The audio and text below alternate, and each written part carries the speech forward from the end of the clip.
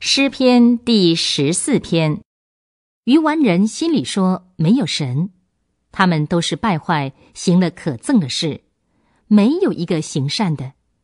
耶和华从天上查看世人，要看看有明慧的没有，有寻求神的没有。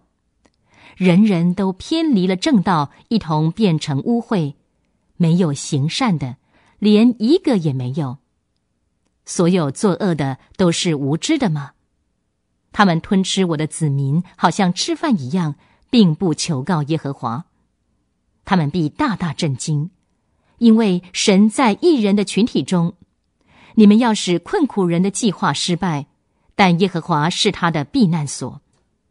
但愿以色列的救恩从锡安而出，耶和华给他子民带来复兴的时候，雅各要快乐，以色列要欢喜。